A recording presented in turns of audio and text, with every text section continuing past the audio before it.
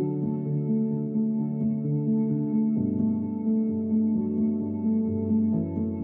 on our way to pick up an RV that someone volunteered to loan to the teachers at my school so we can use it for resting, the restroom, preparing our food, or taking our lunch breaks. When he had said that he was going to loan it to us for free, I just was in tears.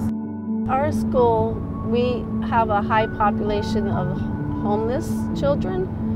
At least every year I spend like $2,000 towards my classroom for supplies, because it's like if I don't get the funding, I fund it myself. They have over $1.8 billion in reserve, and they're saying they don't have the money. That's just not right. I think having a contract alone is a major step, because now you have something in writing to say, okay, this is what the district will do. I'm so excited. Of course, nervous at the same time, because I've never driven an RV before. Can I give you a hug? Yes, absolutely. Thank you so much, Albert. You're welcome. I said, I'll let you use the RV for free, because both my sister and my brother are teachers, and I understand the importance of education. We wanted to keep, like, say, the food for the students that we may be giving out cool.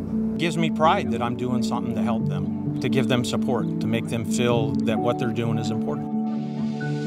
I never thought being a teacher would end up having me drive an RV. It gave me more strength, people that are actually supporting the teachers.